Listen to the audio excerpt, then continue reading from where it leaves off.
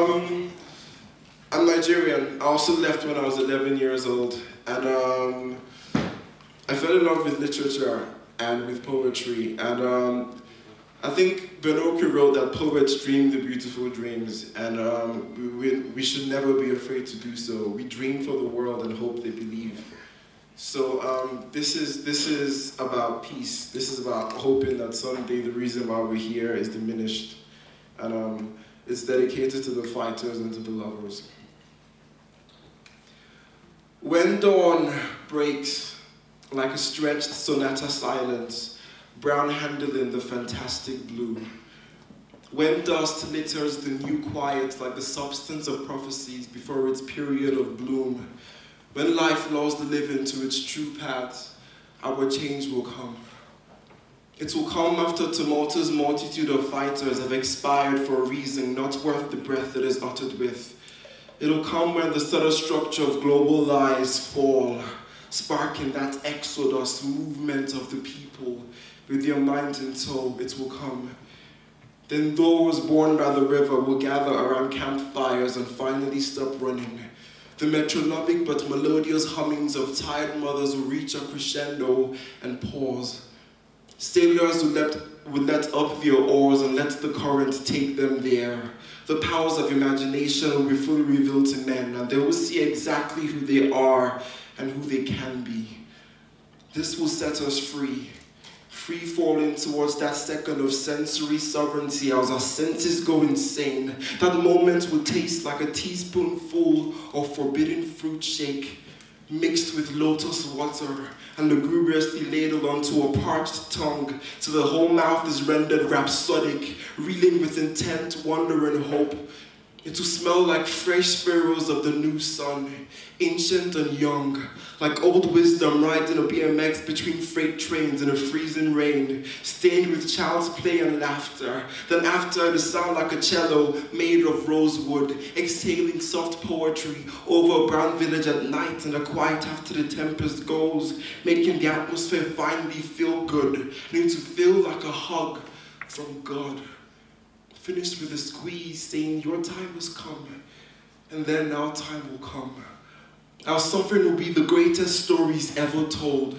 Symbols of our heartache will be treasured in sacred places as constant reminders that love never fails, never folds. Our tears will be recognized as rain clouds and they will be danced beneath. This will be a reflex, uncharted, untold, and our silences will be reincarnated as light after years of just being golden. This is not fantasy. This is reality with a dream complex. I have seen it written in old books. It is the subject of Negro spirituals. It has been spoken of by those who have trespassed in paradise and returned whole. This is our destiny. We are destined to reach that goal. Though weeping may endure for the night, joy comes with the morning. And as we suffer, we gain the passage right. So hold on to your tempests, my friends. Never let go. Hold on. Stay strong. Hold tight.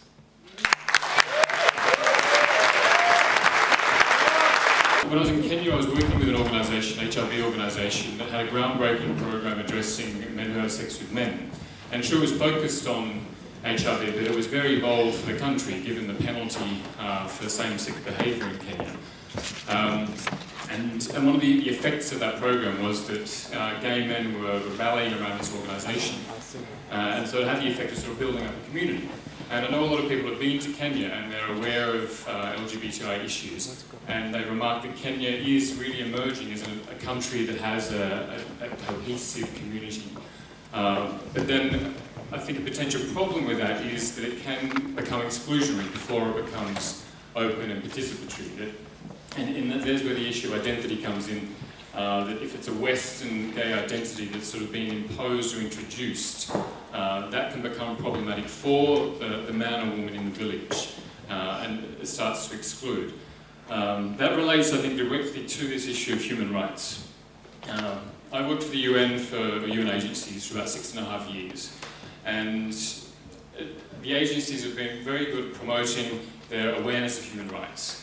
But they've also been very good at ignoring the right of homosexuals.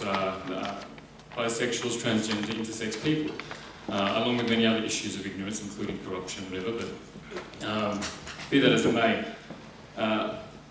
Conveniently, UN agencies seem to forget the indivisibility of these rights. I know this has been mentioned, but it seems that the right to be gay, to be lesbian, to be bisexual, to be transgender, to be intersex disappears from the discourse when it comes to development organisations. I think that's a key challenge for organisations who claim to be fighting for rights in Africa, and not just the UN. There are international NGOs and there are local NGOs who are also to blame. And I think that needs to be a challenge put at the door of these organisations, that they can't ignore that right, ignore that particular challenge just because the culture says it's inappropriate. In terms of operationalising that, I think the third issue, participation, which was raised, is key. That emerges from human rights discourse, that to participate is a key human right.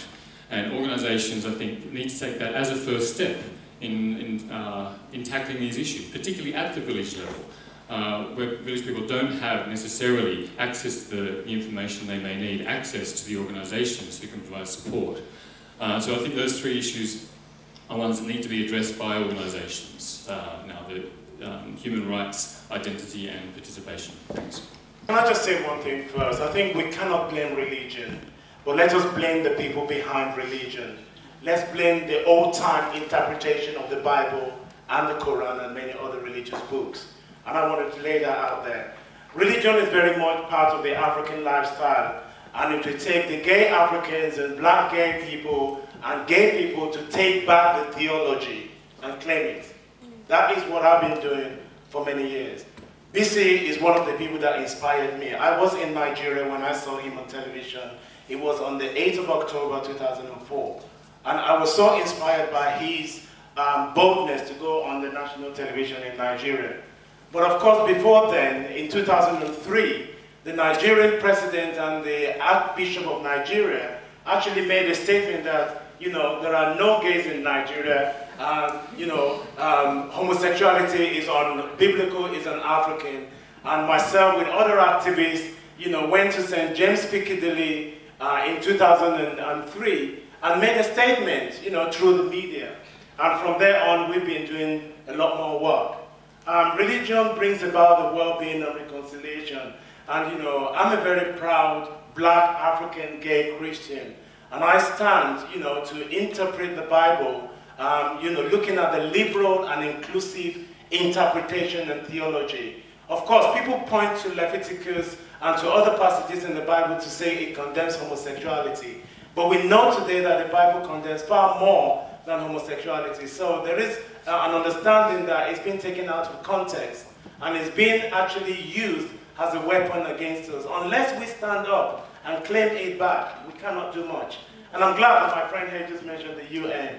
Last year, I attended the United Nations Assembly twice in 2009, and I'm due back next month.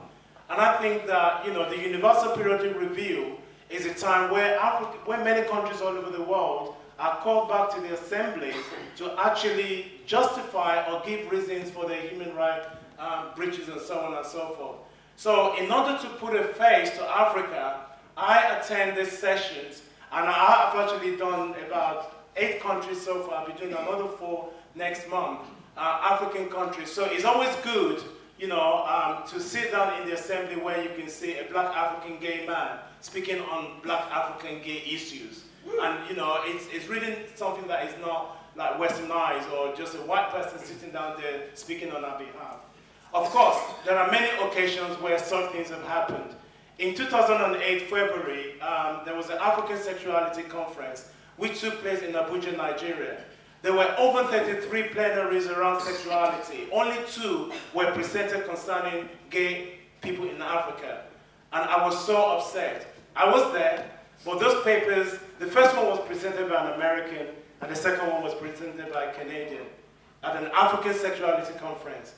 We took the responsibility to change it around. The last African Sexuality Conference took place in Ethiopia early this month, and Africans represented Africans on the issue of LGBT. And I'm so proud of that.